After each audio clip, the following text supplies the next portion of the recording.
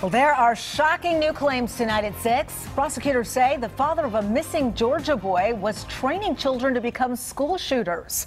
All of this happening on a makeshift compound in the New Mexico desert, where just last weekend, deputies rescued 11 starving children. These new developments come as police try to determine whether remains found at that compound belong to the suspect's 4-year-old son, Abdul Ghani Wahhaj, allegedly kidnapped from Clayton County.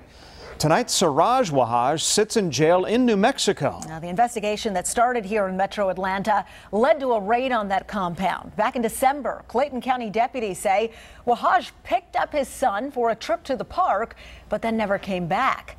Law enforcement tracked Wahhaj to New Mexico and found him along with the 11 children, another man and 3 women at the compound. And this just in, we're getting our first look at Wahhaj, who appeared in a New Mexico courtroom today, along with those 3 women and the other man, Lucas Morton.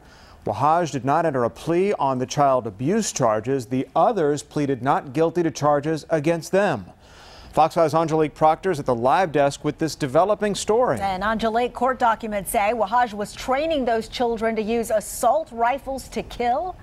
Yes, Sinead, the details are really mind-boggling in this case. Many people just can't imagine anyone teaching innocent children how to kill in our schools. It's a very strange case. The disappearance of 4-year-old Abdul Ghani Wahhaj has taken another dark turn.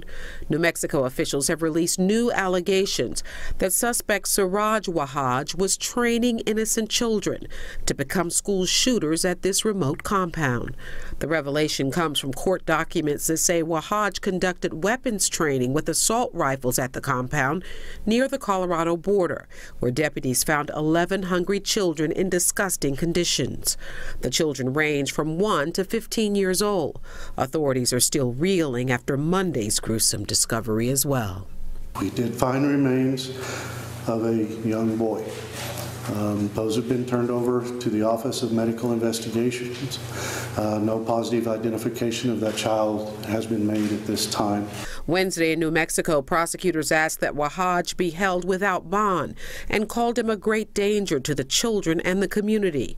Lucas Morton, a co-defendant, and the 3 women arrested all waived the reading of charges and opted for a probable cause hearing.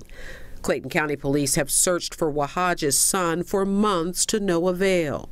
They, along with the boy's mother, who has moved to DeKalb County from Clayton County since his disappearance, hope the remains are not those of little A.G. Wahhaj. We're hoping that the body that was found on the compound is not the missing child that we have here in Clayton County. We're waiting on medical reports, a medical exam from the medical examiner out there. Now, prosecutors asked that Wahhaj be held in custody until his trial, an indication, no doubt, of just how dangerous they think he is. From the live desk, Angelique Proctor, Fox 5 News. All right, Angelique.